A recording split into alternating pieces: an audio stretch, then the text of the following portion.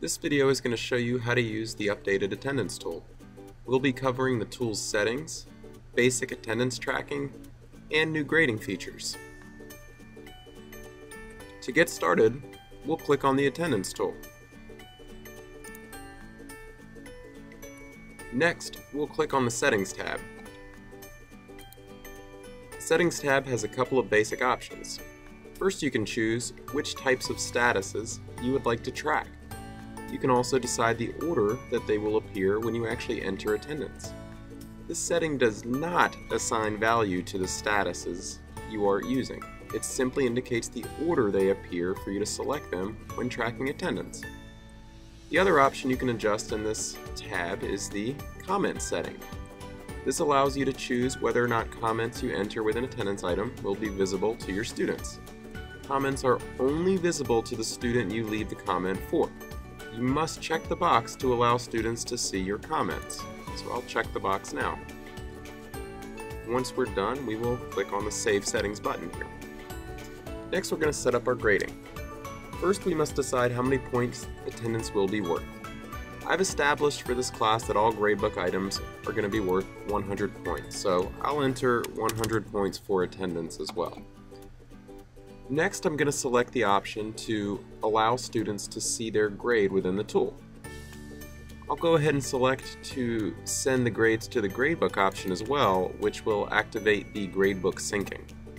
Once I do this, I need to give the gradebook item a name, and we'll just go ahead and leave it as attendance. Once I save these settings, the tool will go ahead and create the attendance item in my gradebook.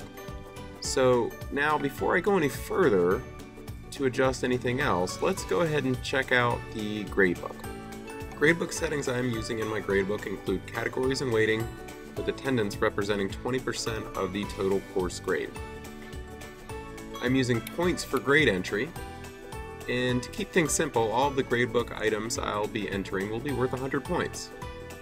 While I'm here, let's go ahead and look at the Grades tab so I can assign the attendance gradebook item to the right category. So here's some gradebook items that I've created already for other things, and if we scroll to the right, we'll see that my attendance item that was created earlier is uncategorized, so I'll want to edit the item and assign it to the right category, which will be attendance. So let's save those changes, and now we've got our attendance category with our attendance gradebook item. Now that we've established what my gradebook looks like, we can review the rest of the attendance grading settings with a little more clarity. At this point, we need to set the grading mode. This is a new setting in the attendance tool that provides an automatic grading option. To use the original manual grading option, simply leave the setting on the manually grade students selection and enter a grade for students in the Student Overview tab after manually calculating each grade. So if a student has a certain number of absences and that is going to provide them with a certain grade, you will just enter that grade manually after reviewing the number of absences or attendance records for each of these students.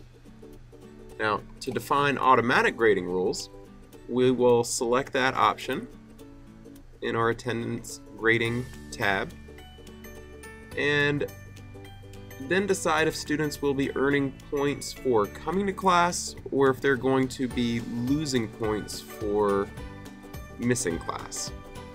So we're going to go ahead and set it to start the students with the total number of points and have them lose points as they miss classes. So everyone in this case is going to get 100 points. Now we need to define the rules. There is a great help feature built in if you forget how that works. You just click on the How Do I Add Rules link and it will show you how to do everything you need to do. Since we're going to be deducting points for absences, I'm going to need to have that represented in my rules.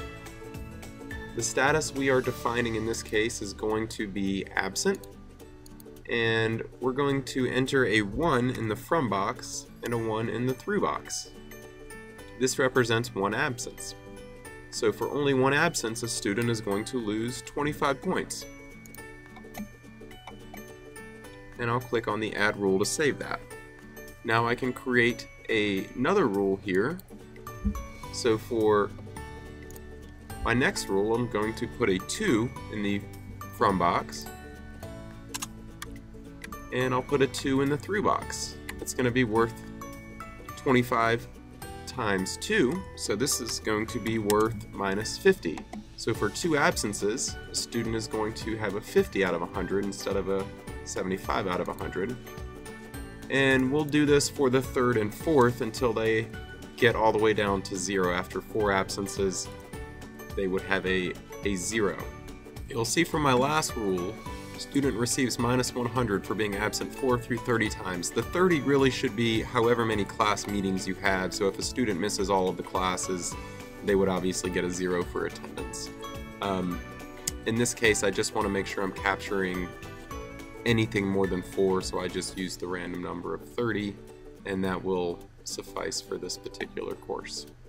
So now all of my grading rules are in place, and you can see a summary of them here. If you want to go ahead and grade all of your grades based on these rules, you can, but I haven't entered any attendance yet, so I'm going to go ahead and leave that for now. Now it's time to take attendance. So we'll click on the Take Attendance tab, and this can be done in 2 ways. You can set up all of your class meeting dates ahead of time and then enter attendance later. This is done by using the Add Attendance Item button. So I'll go ahead and add an attendance item. We'll call it Class 1, and we'll give it the date for the first day of class. We don't need to track time, so I'm going to leave that blank. Once you enter the date, you can save that item or save it and add more. I'll just go ahead and save that one item. Now that this is made, I can click on the item and take attendance by marking student statuses individually.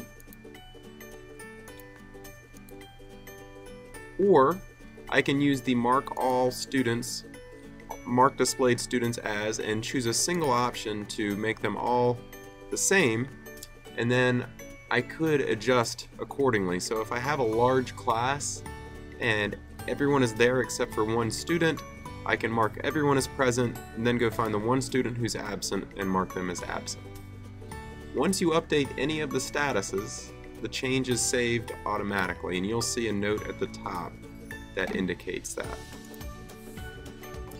When you set up attendance items in advance, you also have the option to print out an attendance sheet for you to manually track attendance, or a sign-in sheet for students to sign in with.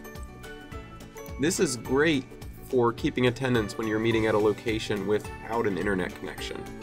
To get that sheet, you'll simply go back to your Take Attendance tab, find the date that you'd like to print the sheet for, select the print button, and then choose whether or not you want a sign-in sheet or an attendance sheet.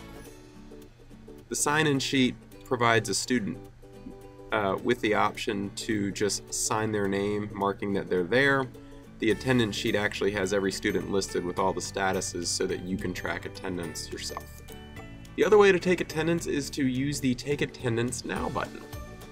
So we will click on the Take Attendance Now option, and it will take us to the screen where we can mark all of our students as present, absent, excused, late, or left early.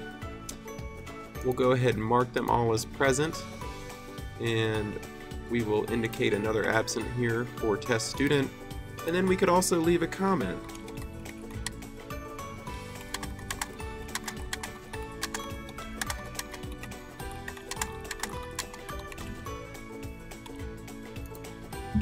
So this student can now see the comment, and this is a great way to track attendance if you have an internet connected computer or phone available once the class begins. So you can get that attendance marked right away, and it's tracked for students to see, and their grades will be adjusted accordingly. So finally, let's look at how the automatic grading works now that we have things set up and have taken some attendance.